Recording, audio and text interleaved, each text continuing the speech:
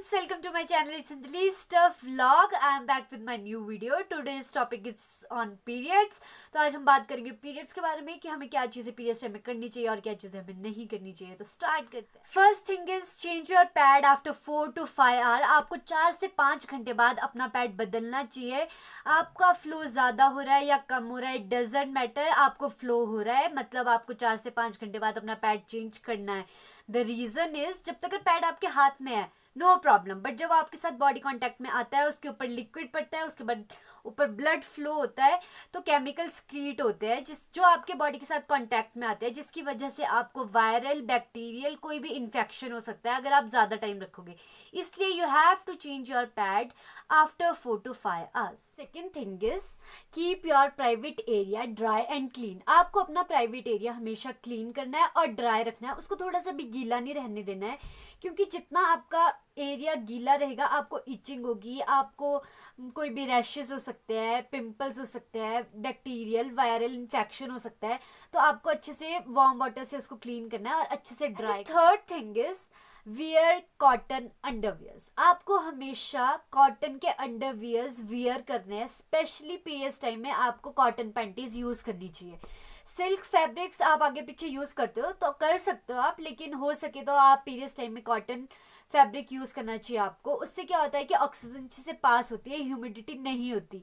लेकिन silk fabric can't give oxygen and gate humid, और उससे आपको ह्यूमिडिटी हो जाती है, जिसकी वजह से कईयों को पिंपल्स हो जाते हैं. लेकिन कॉटन में आपको ऑक्सीजन अच्छे से पास होता है, इसलिए आपको कॉटन पैंटीज यूज करनी चाहिए. The fourth thing is about medicine, कि आपको पीरियड्स टाइम में मेडिसिन लेनी चाहिए या नहीं लेनी चाहिए. हमारे बुजुर्ग लोग या फिर हमारे पेरेंट्स बोलते हैं कि नहीं, हम मेडिसिन नहीं लेनी चाहिए, जितना टॉलरेट कर सकते हो कर सको. लेकिन हम क्यों टॉलरेट करें?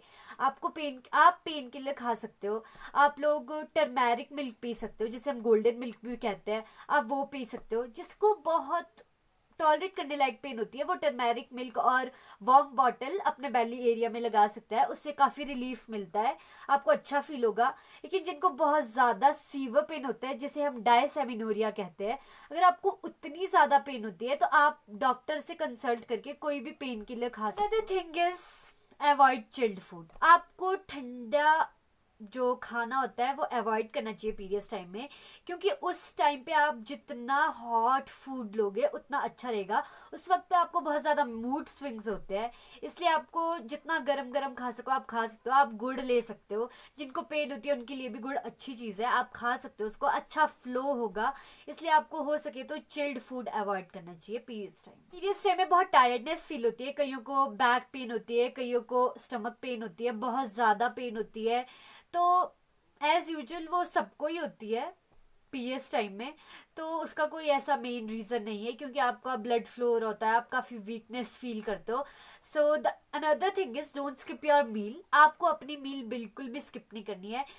हाँ, आप लोग खाना खा सकते हो या नहीं खा सकते, इट्स ओके, बट आपको अपने फ्रूट्स लेने हैं ताकि आप थोड़ा वीक फील ना करो. आपको मूड स्विंग्स भी होते हैं, उस टाइम खाने का मन नहीं भी करता, बट आपको खाना चाहिए, आपको टायर्डनेस कम फील होगा. कहते हैं कि पीरियड्स टाइम एक्सरसाइज करनी चाहिए या नहीं करनी चाहिए. यस, आपको एक्सरसाइज करनी चाहिए, नहीं छोड़नी चाहिए.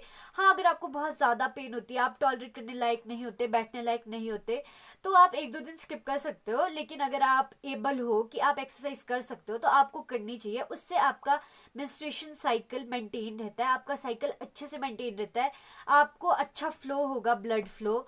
तो ऐसी कोई मेन रीज़न नहीं है या कोई प्रॉब्लम नहीं है कि आप एक्सरसाइज करोगे या कुछ हो जाएगा. अच्छी बात है अगर आप एक्सरसाइज कर सकते हो. So guys, it's all about my topic on periods. तो आपको कैसा लगा आप मुझे बताना, कमेंट करके प्लीज सब बताना. कोई भी और क्वेरीज हो आप मुझे बता सकते हो, आप मुझे भी कुछ आइडियाज दे सकते हो. Guys, if you like my video then like, watch, share and subscribe. Please guys subscribe करना बिल्कुल मत भूलना और बेल आइकन दबाना बिल्कुल भी मत भूलना. आपको मेरी हर वीडियो की अपडेशन आती रहेगी. Thank you.